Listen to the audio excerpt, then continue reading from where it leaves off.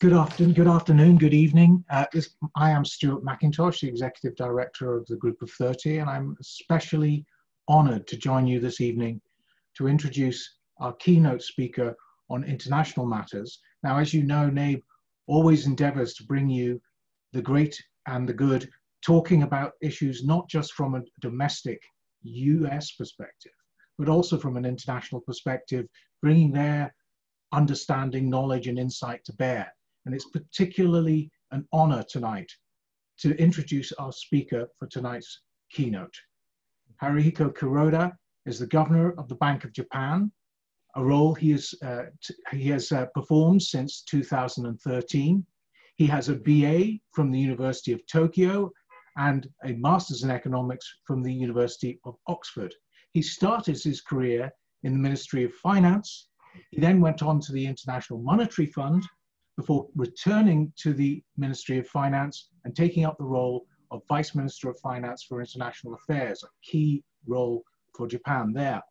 He then went on to be Special Advisor to the Cabinet of Prime Minister Koizumi, and ultimately to be President of the Asian Development Bank before he was appointed as Governor of the Bank of Japan. We're absolutely delighted that he would join us this evening and talk to us this evening. And I want to just add one additional sort of note vis-a-vis the governor. Many of you will not know that, that the governor is especially mindful of the requests of parliamentarians. And I would suspect that he speaks more to his parliamentarians than perhaps any other central bank governor that I know. I know he speaks to the Diet perhaps scores of times a year, in quite contrast with the US chair of the Federal Reserve Bank, who limits their conversations with parliamentarians much more. But I think that just talks to the way in which the governor deals with the incredible weight of responsibility that he has been having on his shoulders, helping to lead Japan, helping to deliver for the economy of Japan, helping to ensure that his economy and the people of Japan prosper. And I'm extremely pleased to have him tonight to talk to us, particularly about the situation we all face today.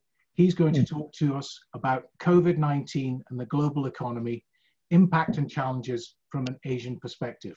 Governor, thank you so much. Please. Thank you very much for your kind introduction. It is, of course, a great honor to be invited to speak at the 62nd annual meeting of the National Association for Business Economics. The worldwide spread of the COVID-19 pandemic has had a severe impact on the global economy. People all over the world are coming together and making a concerted effort to deal with this economic shock. At the same time, we are seeing a global determination to overcome the current crisis and turn it into an opportunity to achieve future growth.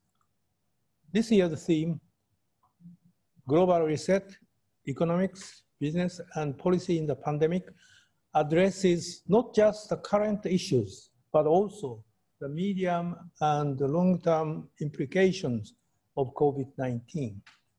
From this perspective, I would like to talk today about the impact of COVID-19 on the global economy and the relevant medium and long-term challenges with a particular focus on Asia.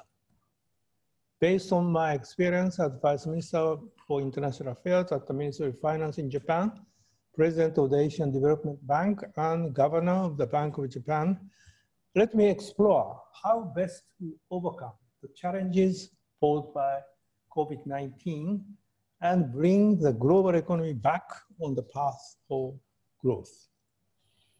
The global spread of COVID-19 has significantly restrained economic activity worldwide.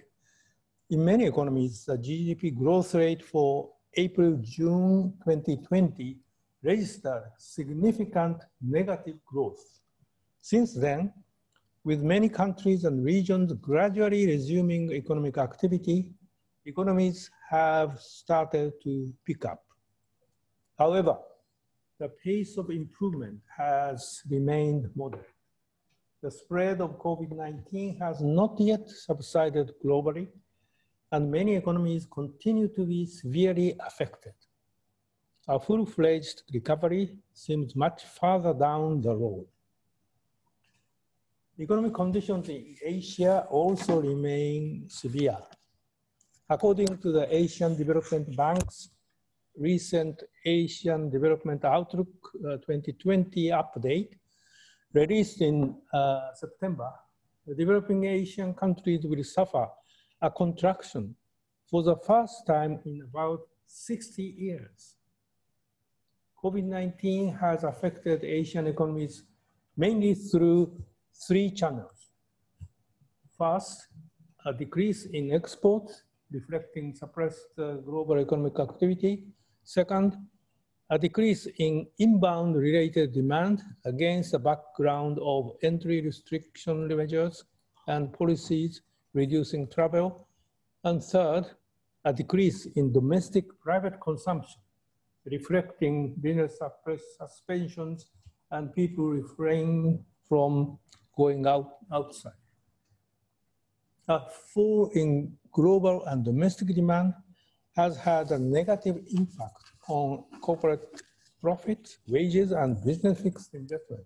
However, the severity of the impact has been mixed across Asian economies, depending on such factors as the extent of COVID-19 contagion, their industrial composition, and their room for fiscal maneuver. All in all, the downturn of the Asian economy has been moderate in comparison with other regions. This can be explained partly by the relatively moderate status of infection for most Asian countries. Another contributing factor is the increased global demand for online services and the accompanying solid global demand for IT-related goods, which account for a large proportion of Asian economies. On the financial front, at the onset of COVID-19, some economies in the region experienced substantial capital outflows. However, Asian financial markets have gradually regained stability, and the overall impact on capital flows has been moderate compared with that of the Asian currency crisis in the 1990s or the global financial crisis in the late 2000s. Asian financial markets have been able to weather the impact of COVID-19 in part due to increased resilience from the buildup of foreign currency reserves and also to the swift and aggressive implementation of fiscal and monetary policy measures. Financial support through regional and international cooperation mechanisms, which have been developed and enhanced over the years, has provided an additional layer of protection. Asian economies have been the driver of global growth over the past few decades. The strength of Asian economies has been supported by three driving factors or driving forces. First is the development of advanced regional supply chain networks spanning raw materials and intermediate goods as well as final goods. Second is the progress made in trade liberalization through the concerted enhancement of trade agreements, both with and outside the region. Third is the self-sustained growth of domestic demand, supported by rising incomes from increases in production and trading activities. The interaction of these three driving forces has enabled Asia to grow both as a manufacturing base for Factory Asia and a consumer base, Consumer Asia. However, COVID-19 has exposed some potential weaknesses in these driving forces. Supply chains in Asia have been disrupted due to strict public health measures, such as stay-at-home orders and businesses and production suspensions. Asian and global trading volumes have declined steeply, and demand in the travel and tourism sectors has virtually evaporated. Domestic demand has been weak in many Asian economies, reflecting the deterioration in employment and income conditions. In the short term, we need to contain the spread of COVID-19 while supporting economic activity. To this end, support measures for households and businesses that have been hard hit need to be continued. But it is in times like these that we should keep moving forward and envision what may come after the crisis to prepare ourselves for the next shock and achieve sustainable economic growth. In this sense, it is important to Asia to continue strengthening its role in the global economy as Factory Asia and Consumer Asia. Strengthening economic growth in the Asian region has supported the global economy in its recovery from the global financial crisis. In 2008, Asian economies accounted for about 30% of global GDP, but by 2019, this has increased to about 40%. Therefore, it is only natural that the world looks to Asia with expectation for its support and for it to be a driver of economic recovery in the current economic downturn. What then needs to be done for the Asian economy to regain momentum toward growth? Two key factors or two key concepts that often appear in recent debates are resilience and agility, i.e. resilience against shocks and agility in terms of responding to changes in environment. I will elaborate on Asian firms' responses based on these two concepts. The recent pandemic has exposed certain vulnerabilities in Asian supply chain networks, as many businesses have suffered disruptions to their supply chains and the decline in production. In response to this challenge, Asian firms have already started to reform their supply chains. In this regard, firms are not focusing exclusively on reshoring. Rather, in order to make their supply chains more resilient to shocks, they are looking to disperse and diversify production locations and procurement sources and to establish multi-layered supply chains. Firms are also strengthening supply chain management to enhance agility in terms of responding to changes in environment by, for instance, visualizing the procurement, production, and supply situations of their particular business bases. Asia has traditionally been susceptible to supply chain disruptions caused by many natural disasters, and some Asian firms have strengthened their supply chains accordingly. These firms have been rewarded with a swift recovery from the recent shock. Moving forward, more will leverage the lessons learned recently and take measures to further strengthen their supply chains. COVID-19 has also brought significant changes to various aspects of our daily lives. This has led to changes in demand for goods and services. To explore this new demand, many firms, including in Asia, have begun to shift and strengthen their business focus accordingly, even as they continue their fight against COVID-19. More than ever, companies must be agile in order to adapt to the changing environment and capture new demand arising from the expansion of digital networks, online healthcare and education services, as well as the growth of e-commerce. In the longer term, these business reforms are expected to boost productivity. Asia's services sector has long been noted for its low productivity. However, the landscape has been changing dramatically in recent years, as illustrated by the especially strong growth of e-commerce in Asia.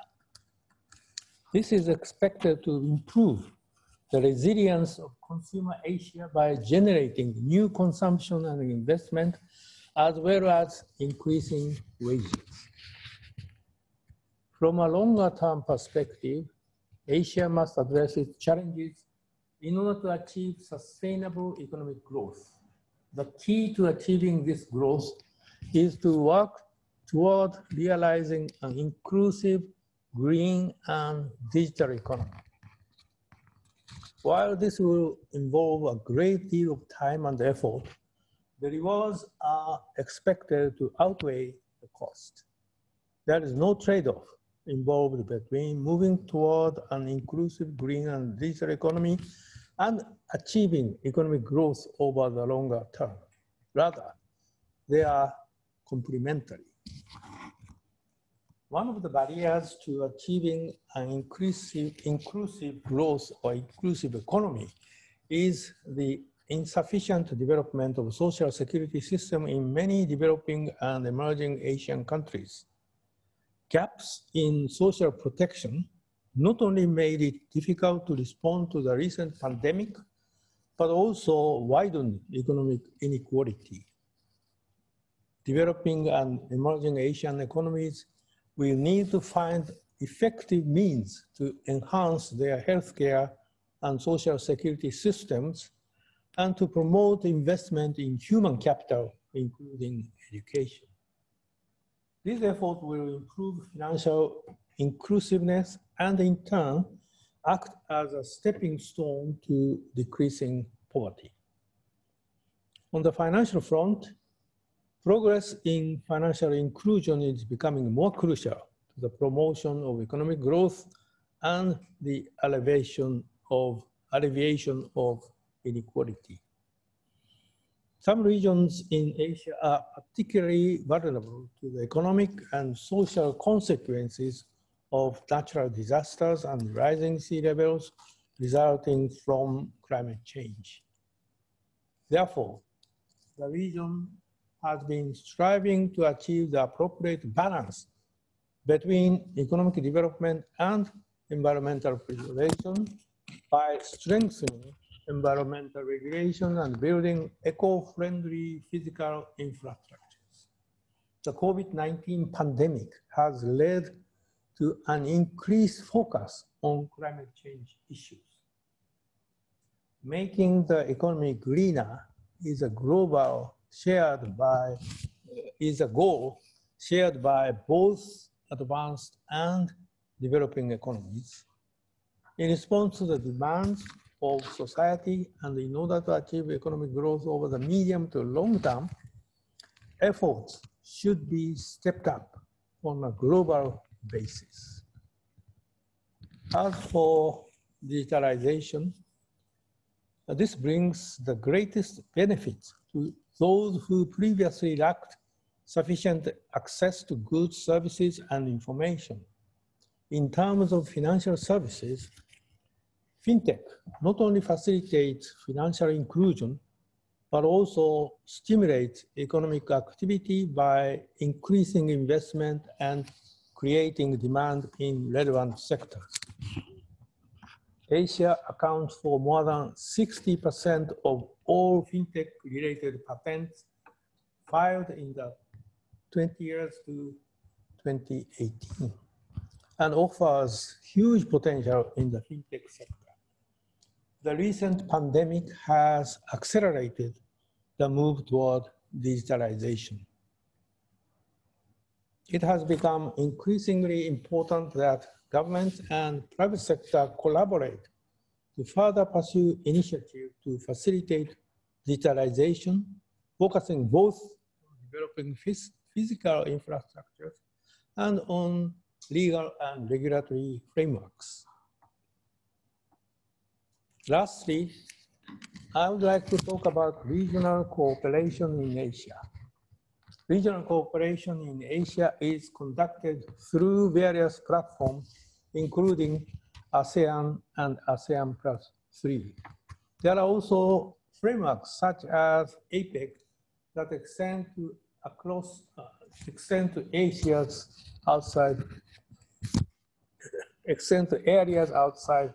Asia, including the United States. In the financial context, the Chenma Initiative Multilateralization, or CMIM, a regional financing arrangement involving Japan, China, Korea, and the 10 ASEAN member countries, has made steady progress in enhancing its effectiveness, thereby contributing to financial stability within the region. Central bank fora, including EMIAP and CSEN, have also been effective. The COVID-19 pandemic has highlighted the importance of regional as well as international cooperation in implementing appropriate measures in response to economic shocks. External shocks with far-reaching effects, such as climate change, also require coordinated action. Going forward, regional and international cooperation will become even more essential. Today, I have discussed the impact and the challenges posed by COVID-19 on the global economy with a focus on Asian economies. Many of the challenges Asian economies now face are common to the global economy. The issues are wide-ranging and not easy to tackle. However, by overcoming and learning from these challenges, the global economy will be better positioned to achieve sustainable and balanced development. There is a phrase in Japanese, fueki ryuko, which refers to the attitude of accepting and adapting to change, even while continuing to uphold the basics that do not change. The recent pandemic has prompted us to rethink our views and actions. Globalization itself, which was the basis of global economic growth before the crisis, is now being questioned, and some have argued for the need to rewind. However, no matter how it may change in form and structure, the fundamental importance of globalization to the global economy will not change. I have had the honor today to connect virtually with the global audience, but in terms of human interaction, the significance of face-to-face communication is unchanged. Now we are faced with this challenge of identifying those of our views and actions that should not change and those that should in order to adapt to the new environment. I very much look forward to exchanging views with you again, face-to-face, in the near future. Thank you for your kind attention. Well, thank you very much, Governor. That was really very interesting, incredibly wide-ranging, and I really found essentially your call to arms about globalization, but also about the missing things that we all miss about the current crisis, very heartening at the end, and I indeed share your views very much so. I wanted to ask a question about the other long-term, one of the other long-term challenges we're facing, and something I know that you've considered a lot, both in your current role, but also when you were president of the Asian Development Bank. That is to say, whether there are lessons that from your countries grappling with the demographic reality of an aging society as one of those inevitables that you're facing, and how we can learn from you and what we might do better, because we're all facing that change in our demographic structure. So that's ongoing, notwithstanding what's been happening in the short term with COVID. Can you talk to that and how you think we can address it better? Yeah, as you know, Japan is one of the most rapidly aging society. And we have been discussing about how to tackle with problems arising from aging society. I must say that I'm not so pessimistic about the impact of population aging on the society as well as the economy. As I mentioned earlier, I think encouraging this digitalization will be a driving force for raising growth potential. And in order to boost innovation, it is important to enhance the education of course, younger generations and provide further opportunities for re-education for those who are middle-aged and elderly. Not just digitalization technology and so on and so forth, but also in wide-ranging new issues arising from digitalization. And also, I think under the Abenomics, so-called Abenomics, labor participation of elderly people, women, and so on and so forth, has increased tremendously. For instance, labor participation of women in Japan is now higher than that in the United States. This is one of the way to overcome aging population or declining population and so on. So I think we have been addressing this issue. We have been challenging this program, and also I think we can see the way to overcome the negative impact coming from population aging. And I think even in developing Asian countries, the emerging Asian countries, population aging has already started in some. And even in South Asia, population aging would soon start to arrive. So I think this is potentially universal issue in all Asian countries and probably in all countries in the world. So I think I must say that we should not be so pessimistic, but we have to deal with this problem squarely and with determination. Here. Let me turn back and maybe put two subjects together for your final question, which is you talked a lot about, and rightly so, about the sort of the impetus for change within Asian economies and within the Japanese economy coming out of COVID, and you also talked about the importance of greening the recovery. So perhaps you could say a little bit about where you see that happening. You know, are there particular industries, particular areas where you see that taking root, the change taking root that we, as you say, all need to engage on, the sustainable recovery that is essential? Yeah, I think this, of course, climate change issue or how to realize the green economy, these issues are really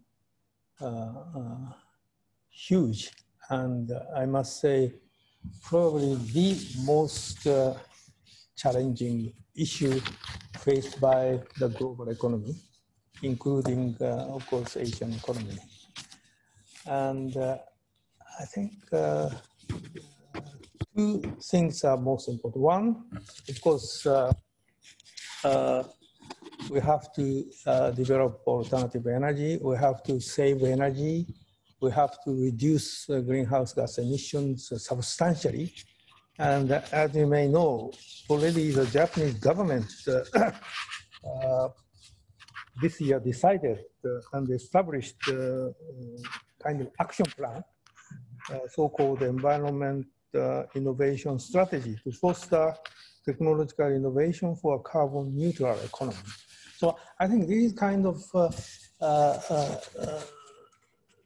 efforts are needed in not only in developed economies, but also developing and emerging economies as well.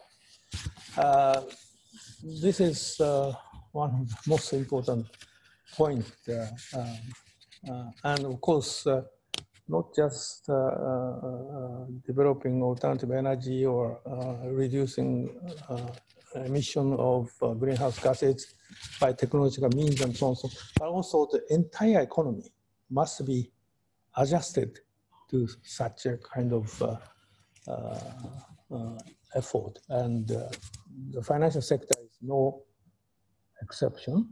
And already, as you know, the financial community efforts have started to how to evaluate the climate risk for the financial sector and how to make financial sector resilient, robust against climate risk and so on. And so these efforts, entire economic system effort is needed.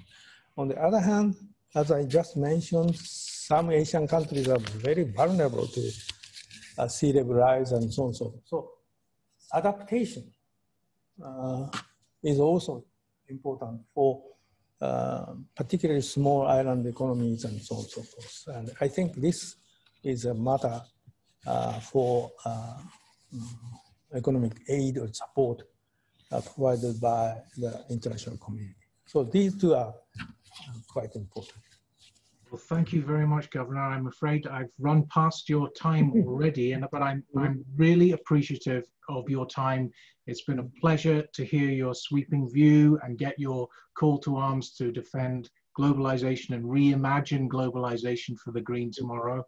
I want to send you, on behalf of the NABE members, hundreds of NABE members around the world who are listening to us and watching us today, our very best, and stay safe at a distance. We look forward to seeing you in person before too long. Thank you very much indeed. Thank you.